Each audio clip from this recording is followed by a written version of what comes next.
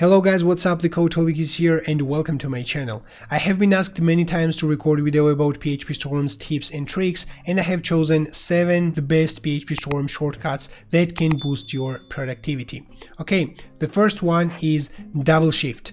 The double shift is a really useful command if you want to find easily a class or file or symbol in your project. So double shift and searching may not work if your PhpStorm indexation is in the process. Okay, look at the bottom. If it's indexing something, it may not work perfectly, but as far as PhpStorm indexed your project fully, then this will work. Okay, for example, I know for sure that I have user controller in my project, but I don't remember exactly where this class exists. So I start typing user controller and it searches files and classes right here. Files and classes. Right now they are the same file and class, so I just hit the enter and it opens that for me. I know also that I have login form described and it searches all login form usages, and look at this, it also finds test files. So here I have 2 classes of login form, 2 files of login form. They are basically the same, and I hit the enter and I open this immediately. Or if that's not what I want, I hit the double shift again and I have already that search text there, so I can navigate with my arrows and select the second one and navigate right there. Another one, for example, register. I know that I have a register method somewhere in my class, but I don't remember anything except that.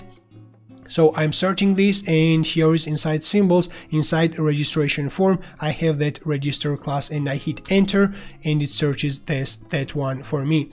One more thing, double shift index.php and it finds 2 index.php, and I can choose which one I want, or I can choose it with subfolder. I can search even with site/index.php just like this, hit the enter and it immediately opens the file I'm looking for. Another one, user.php. So I'm looking for a class which is user.php and it searches that model user for me. So if I want to search a class based on the namespace, I can do also like this, web user, and that finds the user class what I want, or I can just remove that e and web user will also work fine just like this. Okay, let's move on, and the next shortcut I want to mention is search inside the whole project. Okay, not only classes, files and methods, but inside the whole project. So you select the whole project, Ctrl Shift F, or find in path, right click and find in path, and that is the global search inside the project, and you can search anything inside comments or everywhere. So for example, I know that there is a append timestamp word mentioned, and it's also property. I type this and it searches that one for me. I can hit that match case, I can hit that word and enable to just search words, not anything else. I can also filter it by file mask. So for example, I have here MD files, it searches also inside MD files, and I click that file mask and it only searches inside PHP files. I can also choose the context where I want to search. For example, I want to search inside comments or inside string literals, or accept comments and accept string literals, and that's also really useful. So Ctrl Shift and R is a global search and replace, so you can search that append timestamp and rename it as you like. So for example, if you have named your variable slightly incorrectly, you have typo and you discovered this weeks later, you can search your variable, hit that preserve case and words probably, and you can find all the usages and replace your own variable. And I have used that particular feature really often. So the next thing I want to show you is to search usages of particular class or function. Okay, so I'm going to open right now login form and I'm going to search the usages of the login form right now. So Ctrl and mouse click and it opens the usages of that login form. I see that it's used in 2 places, right here and right here. I can click and jump there. I can click Ctrl and mouse from the namespace or from the class name, and I will jump to its declaration, which is also really useful too. Okay, so Ctrl and mouse and jump to the second place right here, Ctrl and mouse, jump to the declaration. Here, this class is a child class of app model's login form. So if I go to the login form and search its usages, I see much more usages right there. Okay, so now let me show you the usages of the method. Okay, so for example, this get user, I click Ctrl and mouse and I see 3 places where this class is used, this method, excuse me, is used. So I can click the first one, and if that's not the place what I want, mouse and Ctrl on your keyboard and mouse, jump to its declaration, click Ctrl and mouse again, jump to its second place, Ctrl and mouse again, and you will probably find what you want. If there are more than 3 usages, okay, that actually pops up when you try to find the usages of the child class which overrides the parent class. Okay, it asks whether I want to find the usages of this class or the parent class. Okay, if I say no, it finds the usages only of this particular login form get user. If I click yes, it finds all the usages of the parent class also. Okay, and if I just want to if it opens more than 3 items, if there are like 20 or 30, and this happens probably if the method is some base method, or if the class is some base class and every other class extends from that class, and you are searching usages of that base class, it will probably open 20 or 30 or even more usages of that class. And if that happens, then you can find you can make your life easier by right click and find usages, okay, and or just hit Alt and F7. Okay, and this one finds all the usages right here, and you can double click and check if that's what you want. If not, you can just expand everything just like this and just go through it and check it out. Okay, that's much easier than just opening first one, no, that's what I want, then coming here, opening second one, and just like this.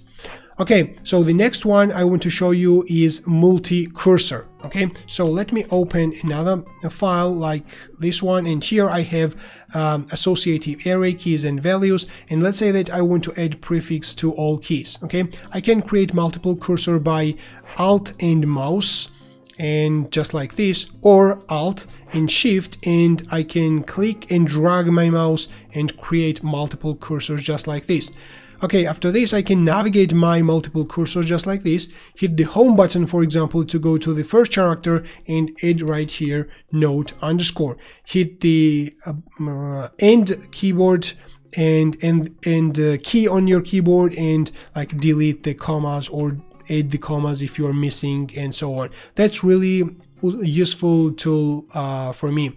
So for example, if you let me go inside register form, and here let's say that I want to create a couple of more attributes and assign just like this. Okay, so I hit Alt and select the username, Alt again and select another username and type their first name.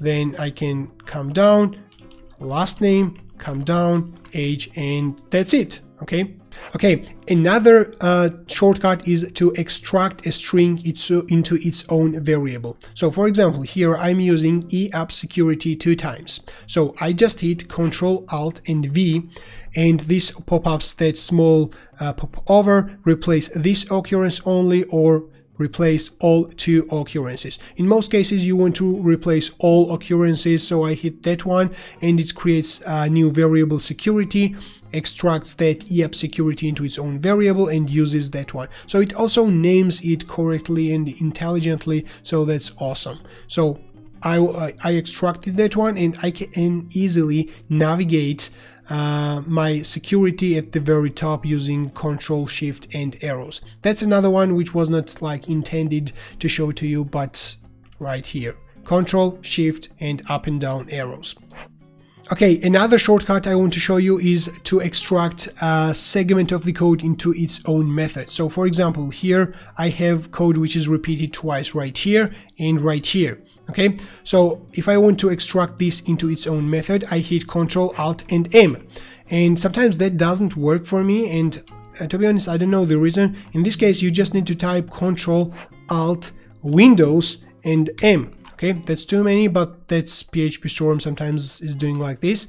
So Ctrl Alt and M, or Ctrl Alt Windows and M, and you name your method, okay, like a response. Okay, that's the name of the method. Click refactor. It says that it detected another fragment, and if I want to extract that one also, click yes, replace, and just like this. So here it put the correct code on the second usages also, and it created that method for me, and it also added the doc block and returned correctly everything, which is for me really awesome.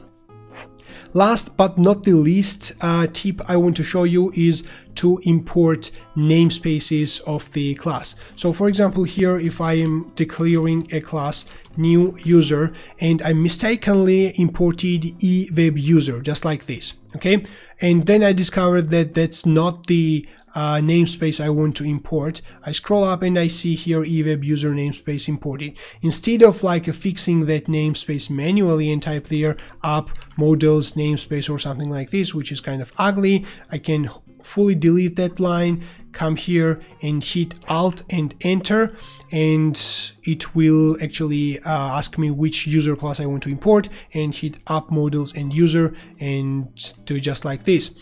Another like short keyword for this is to hit Ctrl Alt and O, which actually organizes the imports. Okay, so it checks all the use statements, and if some of them is not actually necessary or used, it removes that one. So for example, if I type there use eWebUser, which I had before, and which is the namespace which actually I don't use, and let's call it web user, just like this, and when I hit Ctrl Alt and O, it removes that namespace for me.